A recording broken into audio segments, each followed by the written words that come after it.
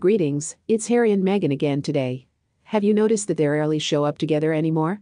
No, I understand that Meghan has 2 kids and she's supposed to be taking care of them. But still, sometimes I hear rumors that they are going to be working on projects. The only thing is, these projects will be separate. Earlier, back in the lead up to 2022, the Sussexes' separation and their solo work on separate projects was promised to the world by their faithful cheerleader, Ahmed Scobie, saying it would allow them to pursue more ideas and generally raise twice as much money separately. We don't get to see this come to fruition until 2023, but so far it's kind of lopsided.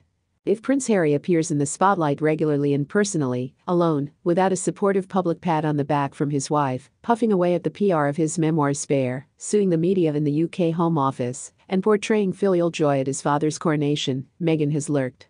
New multi-million-dollar projects are supposedly maturing within the walls of Montecito that should eclipse the failure with podcasts for Spotify.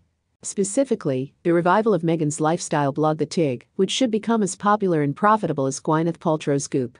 At the same time, it is reported that Prince Harry has conceived, and Netflix has approved, his project for a documentary about Africa, and he will work on it solo. Really, and why does Harry need an African-American wife here, on 43 just a Nigerian? I don't know why this point is important to everyone. I don't understand why she has to be in this project next to him. After all, they have kids. No one knows how long Harry will be in Africa. If I were her, I'd stay home too and not drag them along.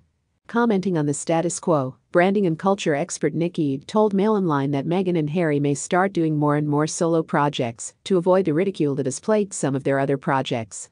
And public relations expert Mark Borkowski thinks Harry will be responsible for Africa and Meghan for lifestyle and fashion. Let's see.